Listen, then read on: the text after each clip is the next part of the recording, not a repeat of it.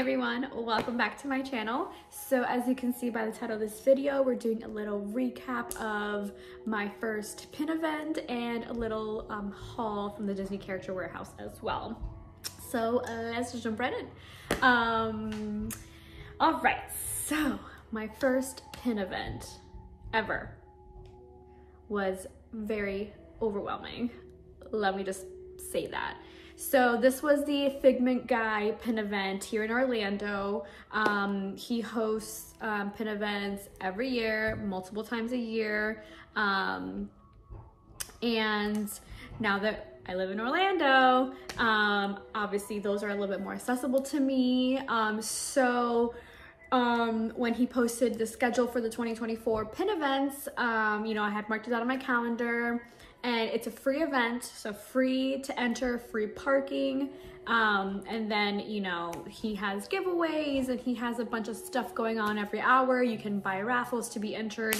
And there's certain ways to enter the raffle to be entered into the giveaways. And some of the giveaways were pretty good. A lot of the vendors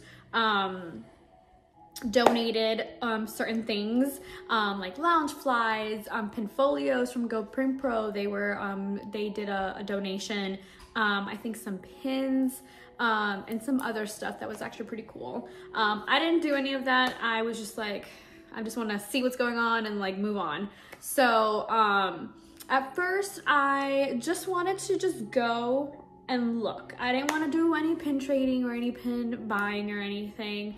It was my first event. I've never been to an event and I was just already nervous and my anxiety was going off the roof. So that was my idea.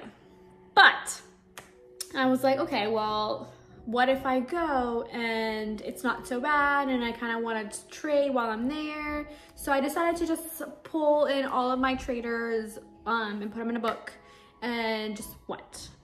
So the pin event was scheduled from 9 to 5 p.m. I went around 9:30, 10 o'clock ish, and it was packed. Oh my gosh, the little conference room that they were in was packed. So my anxiety was through the roof, overwhelmed, overstimulated, but I went in, did a little browsing, and I mean, it's just so many things. Like each vendor has different things. A lot of people are just selling, so not even trading. A lot of people are trading. A lot of people bring in just higher end pins. A lot of people bring in smaller to medium to high end. So there's honestly a little bit of everything, to be honest.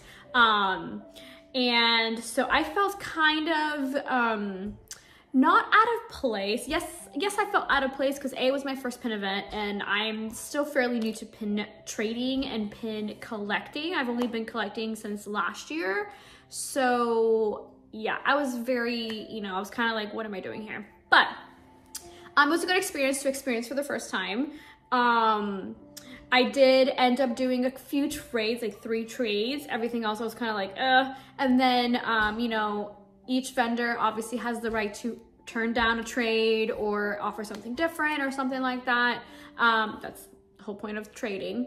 But I don't have trades. I didn't come prepared for trades. All of my trades are just random pins that I have either extras of or that I've, you know, downsized here and there. Definitely not any high-end pins, not even like medium value. Like I had like a couple of those. So I was definitely not prepared. I mean, people were coming with like books and suitcases of traders.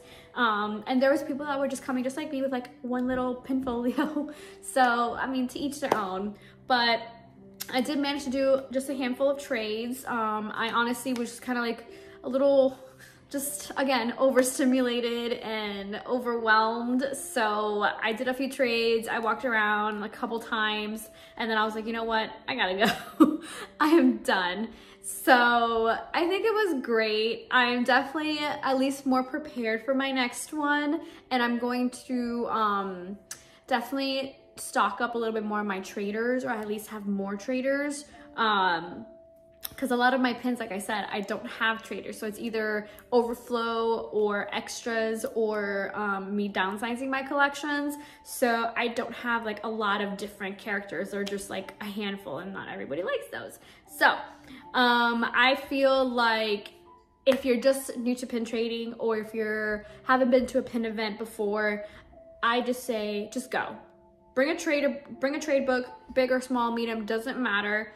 Just go. Have a feel for it. You don't feel obligated to do anything. Don't feel obligated to say yes or no or anything like that. Just, you know, take it a pin at a time. So I am definitely very excited for the next one. But let me just show you what I brought to trade. I'll show you what I traded for. And then I'll show you my little haul from the Disney Character Warehouse, because I was so overwhelmed and overstimulated that I actually went to Disney Springs right after the event. I got actually got another box of the Dogs Mystery Pins, which I can show you that too. I already opened them. But I went to Disney Springs to get one of those boxes and shop around and didn't find anything else. And then I was like, that didn't do it for me. So then I went to the Character Warehouse and I bought a few things. So, but yeah, let me show you what I ended up bringing to the pin event. So this is the book that I brought to the pin event. It is the Go Pin Pro Pinfolio Max. So it is the bigger one compared to like their classic. I did bring the bigger one. And then I put just like pin backs in here just in case people wanted them or not, because I don't know what people do. So I just put those there. And then let me just show you guys the pins that I brought. So these are the loose pins that I have. So as you can see, they're just kind of like a hodgepodge of random stuff. But yeah, so I kind of put them in what I considered like least value to higher value as far as the loose pins. Like these are lounge flies down here, mystery boxes, and then some like, you know, $5 mystery bag pins and stuff like that. So these were the loose pins that I had. And then these are the carded pins that I had, or the more higher value, I guess. So these are just all the carded pins that I had. Again, I just put them from, in my opinion, lowest value to highest value. So like this pin I have right here, I had researched, it's valued at around 30 to 35. This one's around 20 to 25. And then this is around like 15 to 20. So I kind of like did them in that order. So like I knew like if I'm trading, like, okay, like you have a $20 pin, like this is what I have for 20, or like, you know what I mean? So again, as you guys can see, it's not anything crazy that I brought. I just brought one book compared to people who have like pages or like multiple books. So that is the book that I had. And then let me show you, I brought this one just to keep my keepers separate, because I didn't want it to mix it in just in case. So I only traded for 3 pins, and these are the 3 pins that I traded for. So I traded for the Belle, the Jasmine, and the Simba. So I traded a Moana from the same set for the Belle, and I traded a Pocahontas from the same set for Jasmine, and then I traded a Loungefly Cinderella mice pin for the Simba, which I think I already have Simba, but again, I was like kind of like flustered, and I was like, ooh, good pin. Do you like this one? Let's trade. Okay. So just did 3 trades. And then I had also brought these in my backpack. Let me grab them. I have brought these in my backpack. I had this set, which already has Simba. I already know, but I think I have Simba already. Anyways, I had brought this lanyard set and then this Funko Pop pin, just because obviously they don't fit in the pinfolio, just in case someone, you know, was interested. But to be honest, again, I was so flustered. I didn't even like mention those. I didn't even take them out. I was just like, here's my book. Do you like anything? So, but yeah, I mean, it was a great event. I loved it. I enjoyed it, even though it was overwhelming. But I'm very excited to go to the next one, and I'm very excited to keep learning, keep trading, and just keep the fun going. So All right, so then let's jump in. So like I mentioned, I did go to Disney Springs and got another one of the Disney Dogs mystery box. And so just to let you guys see what the ones that are available here. So we have Dodger, Lady, Little Brother, 101 Dalmatians, Georgette, Copper, Nana, and Pluto. So I'm only missing Pluto, Little Brother, and Lady. I have all the rest of them, so I just got another box, and then I already opened them, so I already know what I got. So the first pool was a Dalmatians, which I already have, so this is a trader. And then the next one that I got was Lady, so yay! That one's gonna go into my doggy collection. So now I'm just missing Little Brother and Pluto. So I have 101 Dalmatians and I have a Georgette for trade as well. So, I mean, if anybody has Pluto or Little Brother, I mean, let me know. All right, and then let's just jump into the Character Warehouse haul.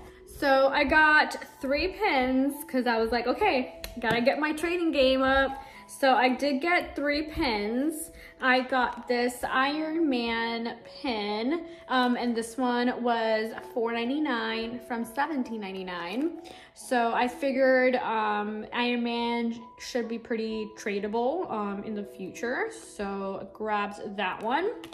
Then I grabbed this Kite Tails. It has Simba and it has Blue. I just thought it was super affordable, so it was $3.99 from $12.99. So I figured that would be a good trader maybe.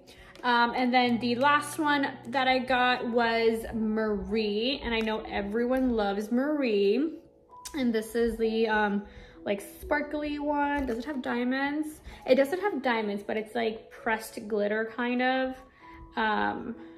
But this one was $5.99 from whatever silver was, maybe $12.99, I don't know. But these were the 3 pins that I got from the Disney Character Warehouse. They had a lot of Marvel pins and some like the little Star Wars moving limb ones. I didn't get any of those. I didn't think they were popular, so I only got the Iron Man. I thought that was the most, you know, cool one, I guess. And then I did get a pair of ears. I did get the Walt Disney Studios ears, and these are pretty cool. So it has like stars inside. It's like a globe. But yeah, they're pretty cool. This is bouncy. And this is part of the Disney 100 ears, and it just says Walt Disney right there on the side. And I don't know if you guys watched my most recent video, but I did mention that I typically don't like your typical Minnie Mouse ears, or the ears with the bow in the middle, specifically the bow, just because I just personally, it's not my cup of tea. I don't like the ears with bows. I like ears with anything else in the middle. I would wear those all day long. I just don't like the bows. I don't know, just don't like them. So I saw these and I thought they were pretty cute, and the price was $12.99. I don't know what retail price was, but maybe $35. That's what they seem to be going for. But yeah, got these ears. And then the last thing that I got at the Character Warehouse is this boy right here. So I got the Christmas Lounge Fly backpack, and this was $34.99, and I believe retail was $88. So yeah, so right there, 34 from 88. So we got this bag right here, and it's such a beautiful bag. It has all of the characters. Stitch moves here, slides back and forth, you know, supposedly not that easily, I guess, but right there. Right there. We have Peter Pan, Tinkerbell, Dumbo, Mickey, Minnie. We have Goofy, and we have Simba right there. And then on the side, we have the nephews. We have Alice in Cheshire on the side there. And then on the back, we have more characters. We have Genie, Pinocchio, Bambi, Thumper. So it's just all around a beautiful bag. It's gold zipper, just regular zippers. So it has two big pockets. So normally the Loungeflies have like the smaller pocket on the front. So this one has a large pocket here. And ooh, this is so pretty. I didn't even see that. This is the print on the inside. It's just a bunch of ornaments in like the Disney character colors. And then we have this little weird kind of overall-y pocket. So it's like a pocket, and then obviously this is another pocket. So this is kind of cool. It's like literally like overalls. And then we have the bigger pocket or the bigger compartment right here. And it is the same print, goes down. And then these side pockets are right here. And then Disney Loungefly. So I got this Loungefly. So this is my third Loungefly. Now I have a Halloween one, I have my Lion King one, and then I have my new Christmas one. So this is gonna be perfect for next year, or this year's actually, Christmas time. So I'm very excited and got it at a great deal. And it's a beautiful, beautiful bag. So love the colors and just loved it. So yeah, hope you guys enjoyed this video. I feel like I'm talking very fast, but that's just how I'm talking, so sorry. But yeah, hope you guys enjoyed this video.